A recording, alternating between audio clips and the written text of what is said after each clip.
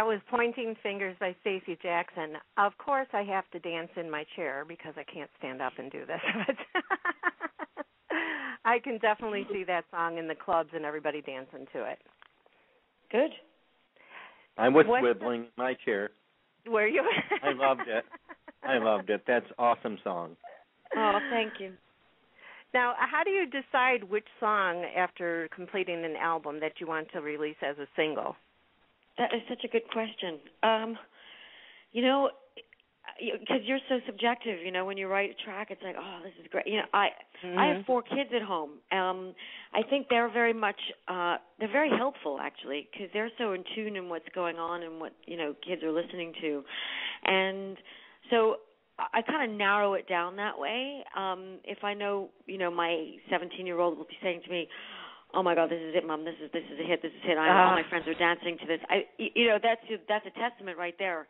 Exactly. So that helps. But obviously, I have management and people who surround me that are have like that sort of expertise in the industry, and so we'll narrow it down. But it's hard, I'm going to be now, launching something in May, and then something else in July, and then I think another track will come out by the end of the year. And it's hard to decide is the answer. It really is, because every one of those songs I wrote, they're my babies. It's like, how do you choose? Exactly. Right. That's why going to somebody that really that manages me and manages what has been in the industry for a long time. I value their expertise.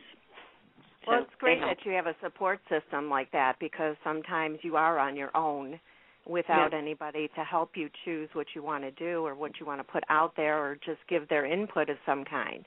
So it's great that you have all of those people. I'm fortunate. I've been able to pull on a lot of influences over my life, and I have kids, and I've had experiences, and I think I can make the decision wisely, I think, but I also would never ever not value the opinion of somebody who's actually been doing this a heck of a lot longer than me, and so I can make suggestions and say, I think this is great, and why don't we release this? And my manager or any of the other people involved in making these decisions would say, well, actually, the new sound is more like and so I have to understand that it's also a business. I love doing what I'm doing, but I've got to sell records, so I have to be giving what people want to dance to, and what people want to play, and what and what people want to download. So I have to be smart about it. So sometimes it's hard. Sometimes the ones that I think are the most close to my heart, because it means the most to me, might not necessarily work on the radio or on the dance floor. So I just got to let open-minded. It ride. Yeah, exactly. Well, what emotions ran through you when you finally finished your album? Oh, I've never finished an album. That's the thing. It's like any artist. It's like when you're looking at a painting, does anybody ever really finish it? Do they ever really think it's done?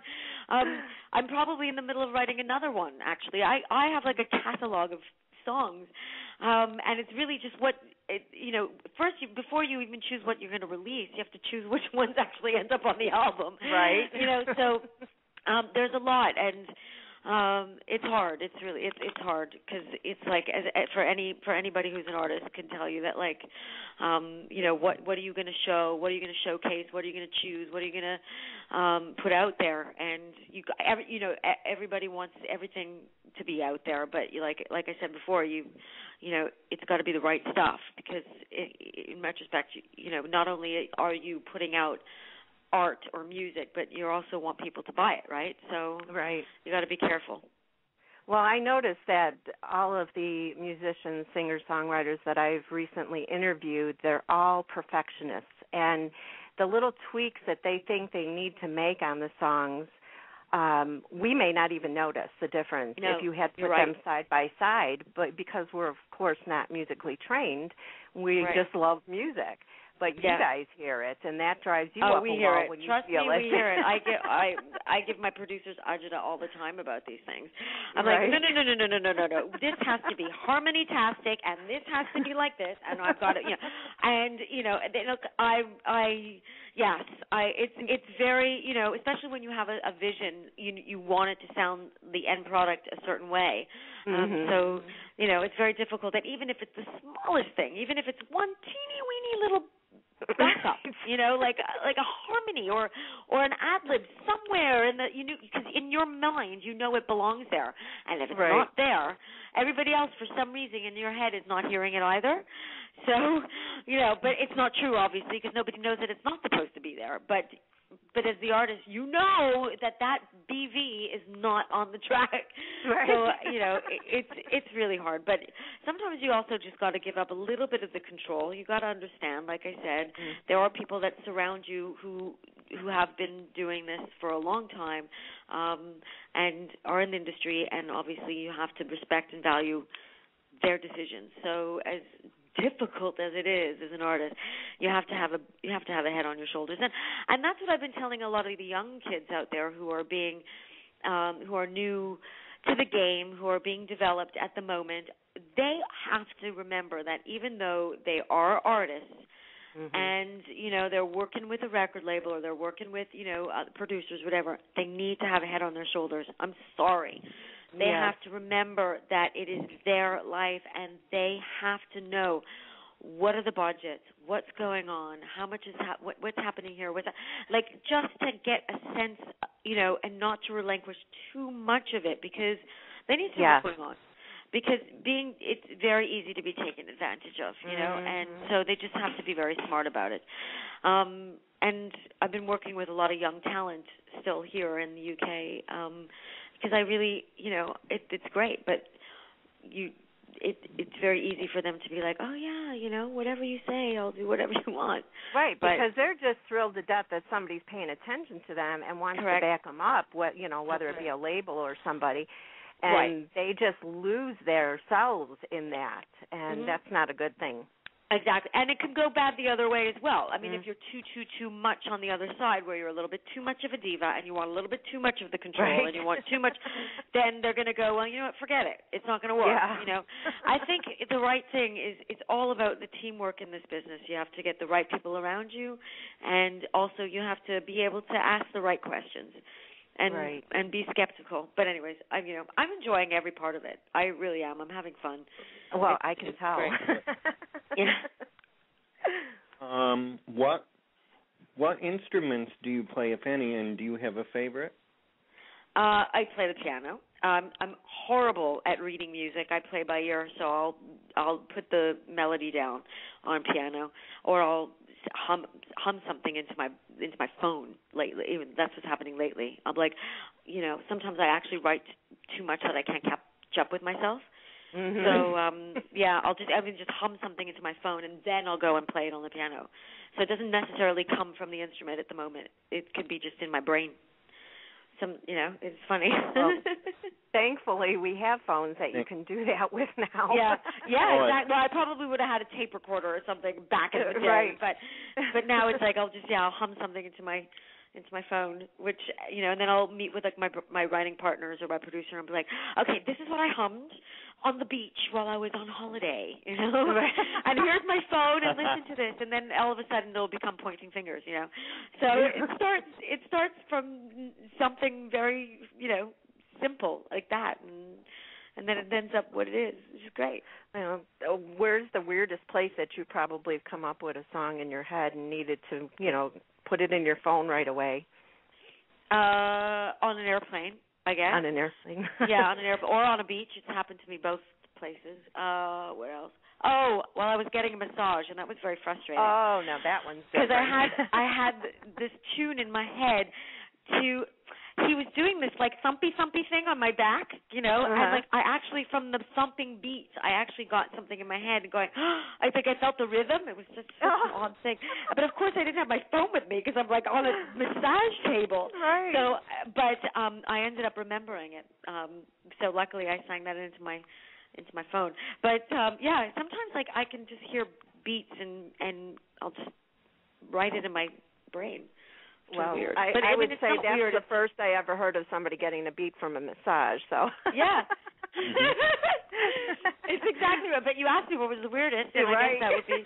But it comes to me whenever, and sometimes it could be like weeks or months where like nothing comes to me, and like I'll be like focused on so many other things in my life that I'm just completely distracted, and so like I just can't zone in. But then when I'm relaxed, hence massage or on a beach somewhere, is when I feel the most free, and that's when I start feeling it, and that's when I start writing the most stuff, like the best stuff. Yeah, it clears your mind probably, because we're normally thinking about 600 things a day, in our minds, when you can relax like that, then it has more open space to bring something else in. Yeah, exactly. That's exactly what it is. Yeah. Well, later this year, you'll be heading up a campaign for Breast Cancer Charities of America called Don't Give It Up, Live It Up. Tell us more about that charity event. It's something that's very close to my heart because, unfortunately, my mom died of breast cancer. Oh, don't freak me out. My mother's going through her chemo at the moment, like literally. My grandmother. Sorry to hear about your mom. That's awful. They've come a long way since she passed. It's been almost 22 years now. So okay. No, I know that. Okay, now. All right, fine. Yes, that is absolutely correct. They have come a long way. I think she was in an early stage because of early detection, which is great. But she is going through chemo. Her numbers were quite high, and so she had to go through the whole process. And then she'll do the radiation, everything, and it's become so real to me because I realize how much I not just depend on my mother, but she's like one of my best friends. I speak to her 150 million times a day, and then of course when I'm on tour, and she comes to London and she fills that sort of emotional gap with my kids. She's here with my family, and she's there, and I know that there's somebody here that is in charge, Right. And my husband's around also, but he goes to work. But my mom's around during the day, and now that she's not, it's been very hard, and the support of family is just so critical. I think family is so important, in anything that anybody chooses to do. Exactly. So, anyways, this is a big event. The launch of my album is in May, and then we're doing a massive, big red carpet celebrity event for Brit Week, in fact, in Los Angeles, and it's going to be for breast cancer charities. So, it's going to be a great event in Los Angeles. So I hope people come out for that. It's going to be May 1st or 2nd in LA and West Hollywood. And then I'm doing another one in London, and I'll be performing as well in Chicago, Las Vegas, and New York. So You're all my coming dates to will be Chicago? Up on my... I'm in Chicago. You're in Chicago? Yeah. I think I'm going to be performing in Chicago, but I'll let you know. I hope so. I'm doing, what am I doing? I'm doing... all of my dates will be up on my website, StaceyJackson.com, and on my Facebook and stuff. Because I don't want to tell you what I'm doing and it changes because it's far ahead right now. It's sometime in May. But yes, I will be in Chicago, Vegas, LA, New York, lots of places. Good. Really looking forward to it. Yeah. So definitely you have to come out and see. Oh, I will. I definitely will. And David's in New York, and maybe he can get out to see you when you're out there too. That would be great. Yeah, I think I'm in New York. I want to say around the 16th of May. I don't know. Honestly, these dates are all just coming in now. I'm doing a bunch of stuff in England. I'm doing Formula One.